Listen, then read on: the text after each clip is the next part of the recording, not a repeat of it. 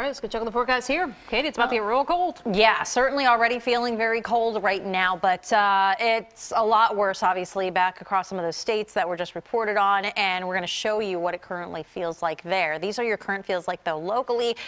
Single digits, sub-zero up in the Poconos, and teens for the most part, but this is the best it'll be for the next 24 to 36 hours because this kind of cold is what's headed our way. Now, I don't think it'll get quite as harsh as what we're finding in Des Moines, Chicago, nor Minneapolis. My gosh, I can't even wrap my head around what 51 below zero must feel like.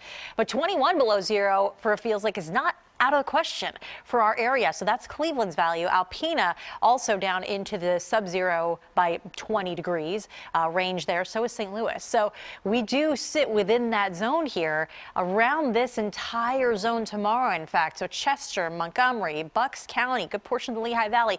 When that wind is blowing, it could feel as harsh as 20 below zero and even harsher as you go into the higher terrain. So this is brutal stuff. You don't want to be going out in this if you don't have to, certainly, but that's where we find the harshest conditions. Tomorrow morning, there is a wind advisory in effect as of 11 this morning, so it's a little breezy now, but the wind is only going to get worse from this point through the rest of the day, and we'll see those gusts peaking well into the 30s likely as that wind advisory is in effect. Now, Storm Scan 3 is still quiet. I do, however, think that by the time we hit the midday, there's going to be a squall that crosses through, and future weather is actually picking up really nicely on this. So more than anything, you've got sun today, but when this squall crosses through, it will briefly reduce your visibility for a time if you've got to travel through it. So right around and shortly after lunchtime is when this is crossing. By 3 p.m., it'll have already crossed a handful of counties. It's zipping right along, and it's not with you very long. But again, if you're traveling in that, you could really see reduced visibility for a short time,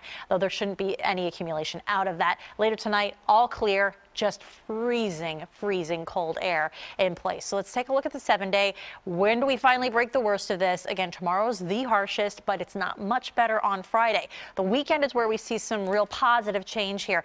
More than 10 degrees climb with every passing day. Saturday into Sunday, you're up in the mid-40s. The weekend, all in all, looks pretty quiet right now, but we are going to see some showers return into early next week. But hey, at least we'll be in the 50s by then.